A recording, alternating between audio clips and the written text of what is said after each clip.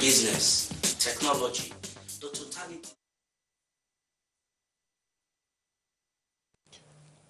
All right, thank you for joining us on the program. Away from politics now, let's look at other issues around life and development away from politics happening in Nigeria. Joining me in the studio today is Esther Ogunbaije. We'll be taking a look at who is also an author. She's been privileged. She's authored a couple of books now, up to nine books. She's taken the time out, a mother, a full-time worker, and also she's taking the time out to author 9 books here in this country, United Kingdom. Esther Ogunbaije, madam, thank you for joining us on the program today. When I met your husband and he told me about you, that you authored 9 books, I was like, how did she do that? Has she got no any other job? How can somebody in this very busy country? Tell us about it. Tell us, how did you do it? Is it your kind of a passion, or do you have any other thing you do? It's just that you just sit down and write books. Yeah, thank you very much. I work and I'm a mother. You're a mother and you also have your full-time job. Yeah. You also have the time to write books. Yeah, it's a matter of determination and being focused. Yeah. There are people watching this program who have dreams, but those dreams are clogged by the hustling and the bustling of our environment. But you tend not to have allowed the pressure, both psychological, emotional, spiritual, financial pressure of the United Kingdom to kill your dreams of being an author and a publisher. For the people watching this program, what advice, how do you advise them to move on to achieving their dream in this busy world? Number one thing is to have a dream. Then having a dream is not enough. When you have a dream, you have to plan for the dream and be focused. A dream without planning, without focus, will just be swept under the carpet. It won't go anywhere. As a mother? So as a mother, I plan my time. I make sure when I'm at work, I'm at work. When I'm not at work, my time is scheduled. So I know when I'm working, I know the time for family, and when God gives me an inspiration, I go on straight and I do it. All right, let's go through some of the. I know you brought 3 of those books you have authored. Yeah. Can you remember your first book? Yeah. What is it? My first book is Beware of Delilah. Beware of Delilah. All right, that's your first book, Beware of Delilah. Yeah. And your second book? Second book, I won't say second book per se, because sometimes I publish books not because of how they come. Yeah. It depends on how I'm being led to publish them. Okay. So, like, Move On, The Beloved, Tired of Life Challenges, they are books that I wrote almost at the same time. Published almost at the same time? They're with maybe like a year in between. Let's look at Tired of Life Challenges. What inspired you to writing Tired of Life? Of course, that is everyone. Look, there are 1001 times one feels like, can I go on? Yeah. I wrote Tired of Life Challenges I got the inspiration on the very day I was laid off at work. You were laid off at work? Yeah, because I was working.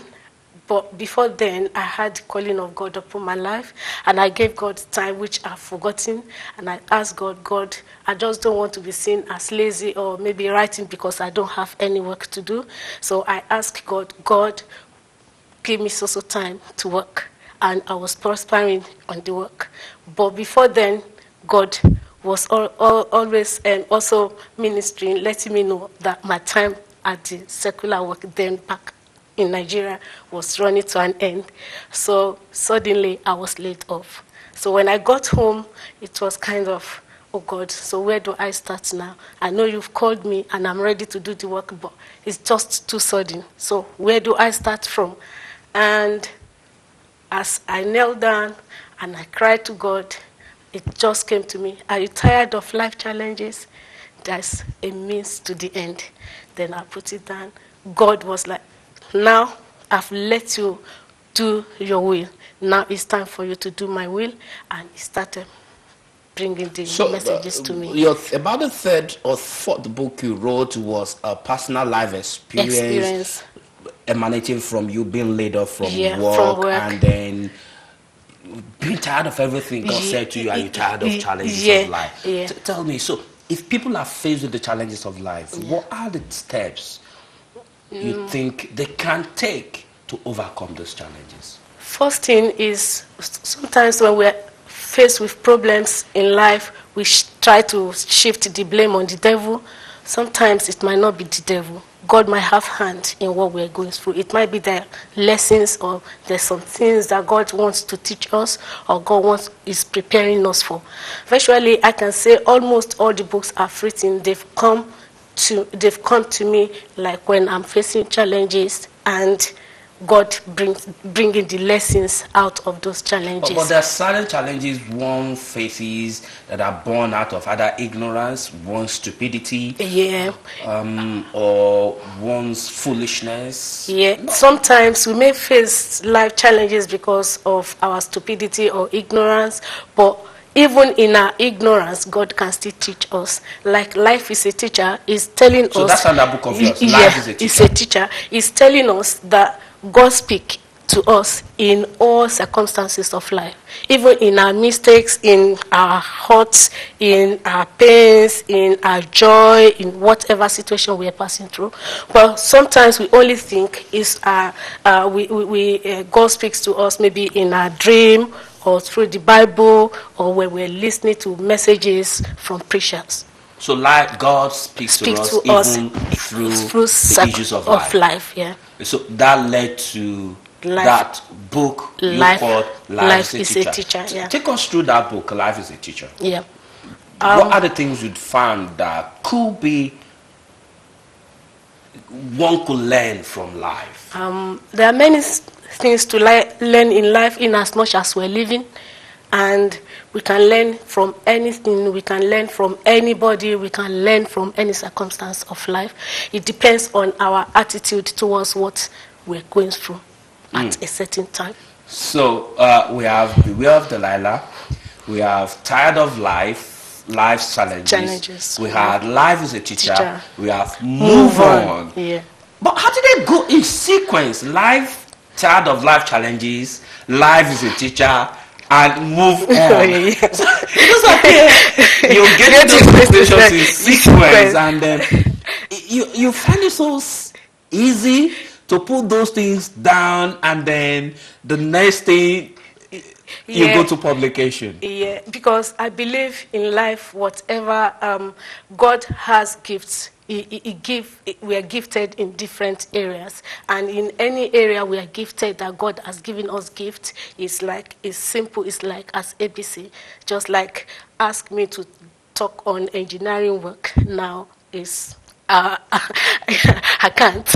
But when it comes to maybe just mere reading the Word of God, God can expand any verse, any word, anything, and something comes out. One of the greatest problems people have in this part of the world is immigration and financial. In fact, major problem. Plus including family matters. People who are looking for partners, or people who have partners but are having challenges over their children. And that's a huge challenge in this part of the world, not as where we're coming from. Tell me, how does one deal with these challenges? What I found out in life is always about about challenges. As we're moving out of one, you're going into another one, unless when we die. We can't come out. We can't actually be free from fighting a battle of life. But we have to make sure we are really grounded in the Word of God.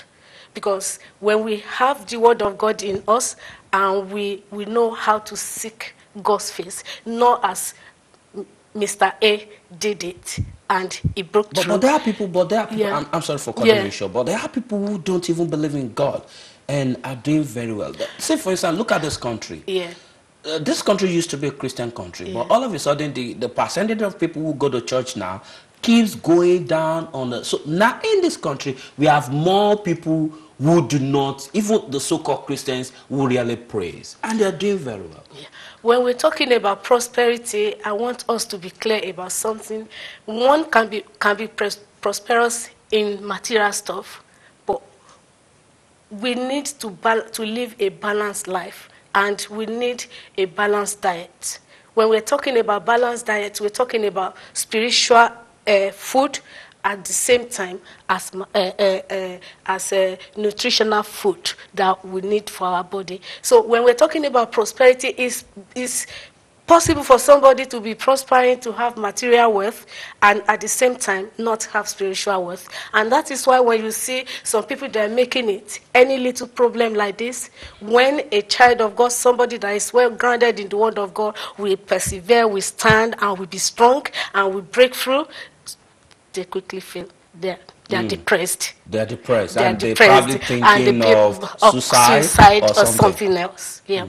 Okay, let's go back to this book, Life is a Teacher. Yeah. That book looks, the title is kind of inspiring. Life is a Teacher. Yeah. Tell me some of the things life has taught you. That's made you put that, look, I've gone through life, man. Life is a teacher indeed. I remember the day I got the inspiration for this book. I was going to work. I was on bus 177, and I just sat down on the upper deck, and I was thinking in my mind what I've gone through, and I nearly wept. Then in my mind, I was questioning God, why did you allow me to go through all what I've gone through in life? Even some people, like you said, they don't know God, they don't pray, they don't study the word of God, and they haven't gone through half of what I've gone through. And some are even older than I am, yet they haven't even gone through what I've gone through. Then God ministered into my heart that God will allow us to go through some stuff that are really necessary for us, maybe for our development, maybe to teach us, maybe there's blessings in what we're going through that God wants to pass to reach to people. And like when we are being comforted, we can comfort people that are going through. And I began. Then God was ministered to me. Look, it's not about what you have passed through. It's about how I've been faithful in what you have passed through. And it's about what I've taught you and what I want people to know about those things. And like as an author, God began, and I began to put them down.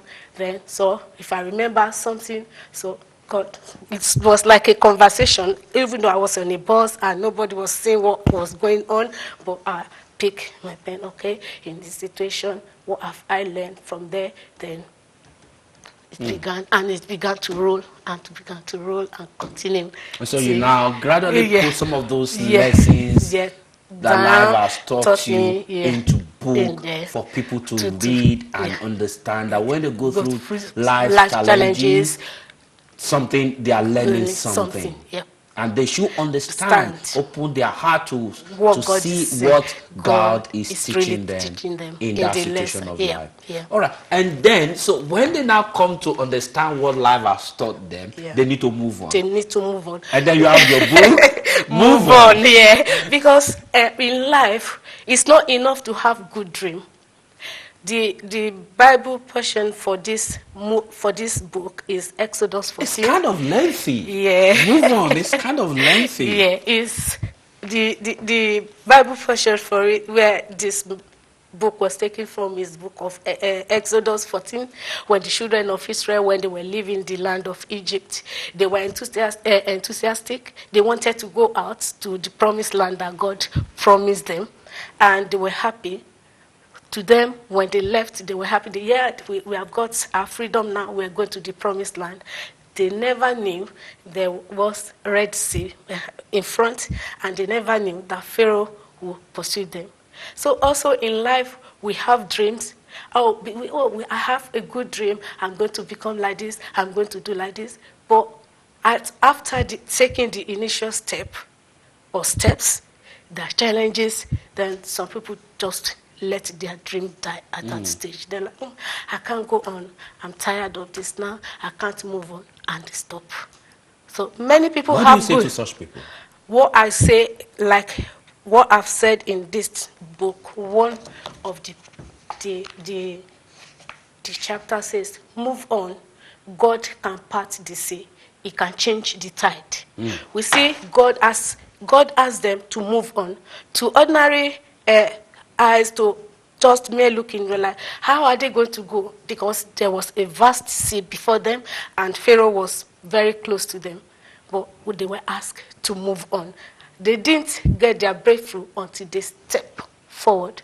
Sometimes we just need little courage to take a little step forward, and we have a breakthrough.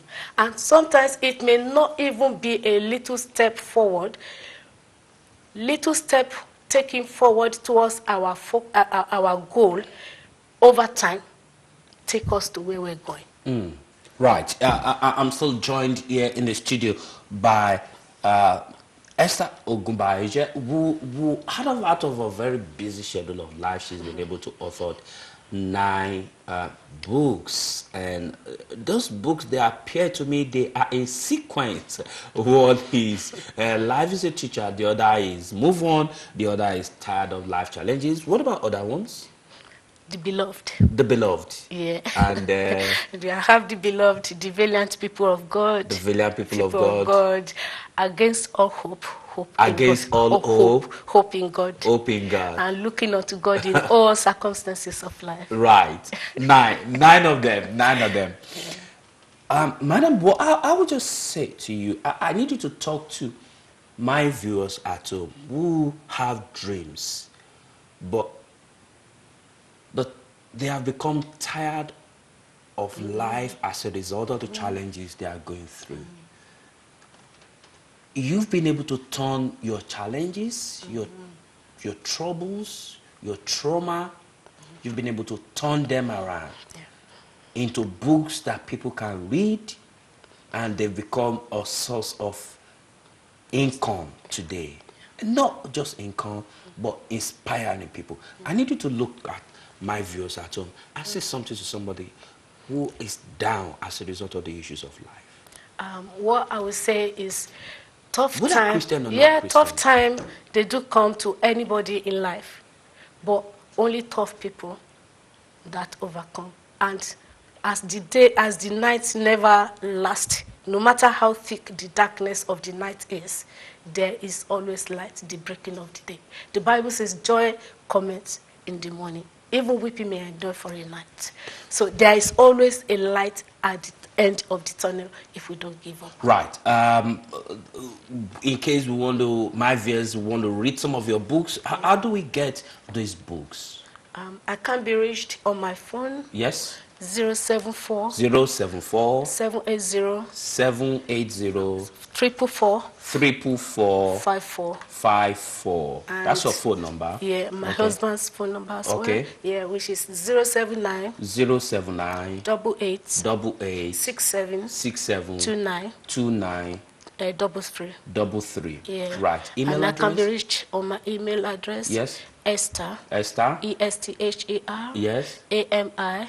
Esther 18, Ami. yeah, 18 yeah, at gmail.com. At gmail.com. And all right. And my husband's Gmail as well. Okay, yeah. all right. Esther Ami 18 at gmail.com. That's fine. Yeah. And if you're watching this program and you need to speak with Esther Ogumbaije, you need to get copies of the book, so you need some counseling, you can reach out 074 780 44454 or 07988672933. We all have dreams. We should do what we need to do. Thank you so much for joining us on the program. My name is Tunde Alabi. Madam, thank you for joining us on the program today. Enjoy the rest of your evening. Business, technology, the totality of what makes man is what we bring to you here on NEWSPUNCH. We give you the information that you need, from business to economy, to politics, to technology.